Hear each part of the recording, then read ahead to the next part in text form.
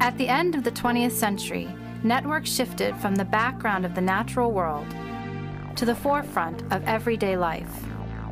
In this globalized world, infrastructure networks are vital. Businesses, personal and professional relationships, entire economies depend on dynamically networked technology. One new network has had an unparalleled impact on society: the World Wide Web. The World Wide Web, and the Internet on which it lives and grows, has become an integral part of life. It has changed how we learn, shop, even socialize. And it's brought network concepts like connectivity into the lives of every surfer. This idea that you're actually walking in a landscape made of information, which was really one's experience on the early web, I think really drove home to people the idea that when you navigate information, what you're doing is exploring a network. Human interactions are increasingly being mediated by computers that leave a digital record. So the World Wide Web study offered us the first chance to look at the real system, how it looks like, what is its structure, how the nodes are connected to each other. And it was a hugely eye-opening experience for us. The World Wide Web houses a wealth of network data, with information about connectivity already stored in powerful computers, ready to be explored.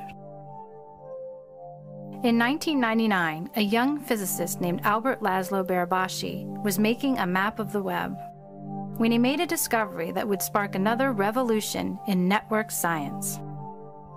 He found that the distribution of hyperlinks did not agree with the predictions of random graphs.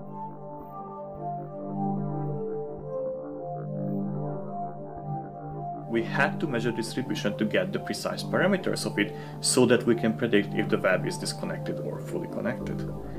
The surprise was that when we actually got the distribution, it didn't look anything like an exponential Poisson distribution, but had this power law shape to it. Random graph models predict that the distribution of links should decrease exponentially in degree. Barabási found that the hyperlink distribution fell off like a simple power law, much more slowly than with random connectivity. Networks with power law degree distributions have no characteristic scale, no typical degree belonging to a large portion of nodes. Barabási called these networks scale-free. If a network has a power law degree distribution, it means that the vast majority of the nodes are very small. A few act as hubs that are very, very large. There's a continuous distribution between them.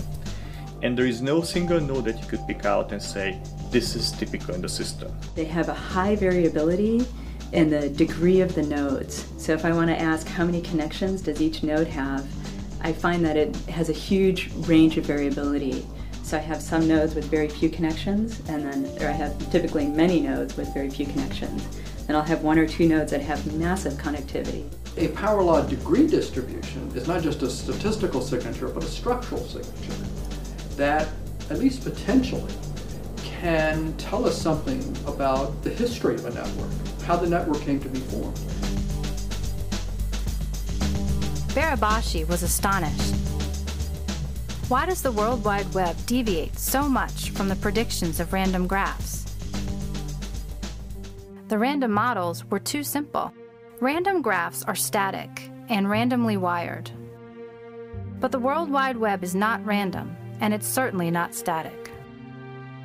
It is a complicated, evolving organism with millions of web pages created and destroyed each day.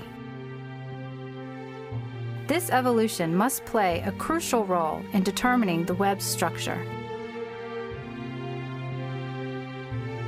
Pages are being put on the web all the time, and people are making links and breaking links to different pages. So the web itself is evolving day by day, probably second by second.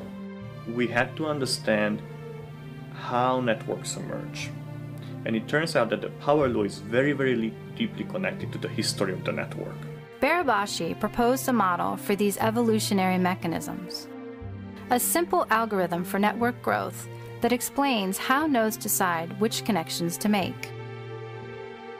It's based on the old idea that popularity attracts. In the web, nodes are more likely to connect to popular nodes. A chef is more likely to link his page to the food channel than cheesemistress.com. Barabashi created a simple graph model that grows according to this preferential attachment. He found that the resulting graph has a power law distribution, just like the web. If a website has a lot of links, in other words, a lot of people link to that website, then you're quite likely to find it as you surf around the web. And then if you find it and you think it's a good website, maybe you'll link to it as well.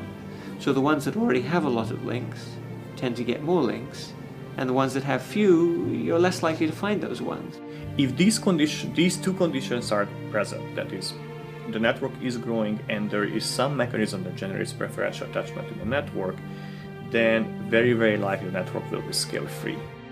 It was a crucial discovery, but the idea was not entirely new. Famous polymath Herbert Simon was one of the first scientists to think about interdisciplinary complexity. In 1955, he developed a general theory of growth processes. He found that when components are added to a system at a rate proportional to the ones already there, a power law distribution is formed.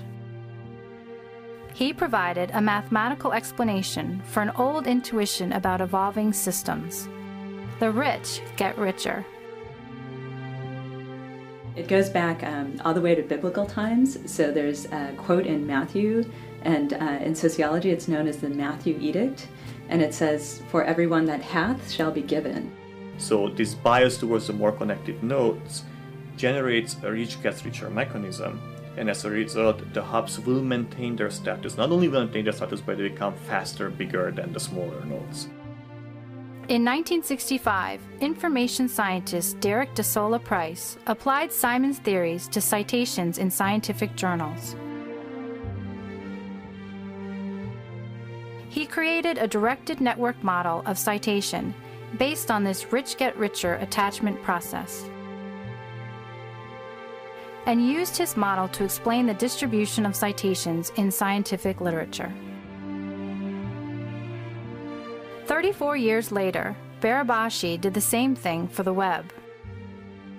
His scale-free model of preferential attachment reproduces many distribution properties of the web and other scale-free networks.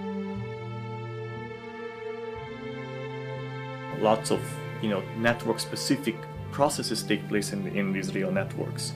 But as long as these two ingredients are there, which are very minimal requirements in the system, then the network will converge to the scale-free state.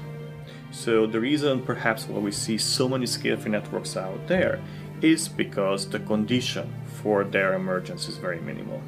One thing that people found kind of surprising with a lot of these scale-free power law networks is that the average shortest path actually stays constant or shrinks even as the network grows. So if you look at the internet backbone, you're adding more and more routers, and so perhaps your packets need to make more and more hops, but that's not the case actually. The discovery that many networks are scale-free has inspired scientists to refine network models and to gather richer data. And it has sparked an influx of ideas from statistical physics and other disciplines, bringing a new perspective to network questions. You've got two networks that both have an exponential degree distribution, but they could have completely different assortativity. And that, again, is getting at more details, fine-grained structure that can be very important to look at. A router, if I make more connections to it, I'm only limiting the quality of any connection that it has. It has limited resources. So this idea of preferential attachment doesn't take into account at all constraints on resources. In the following lesson, you'll learn more about the scale-free model, as well as its refinements and alternatives. You'll also learn about the new ideas and methods that have emerged in network analysis from efforts to understand network evolution.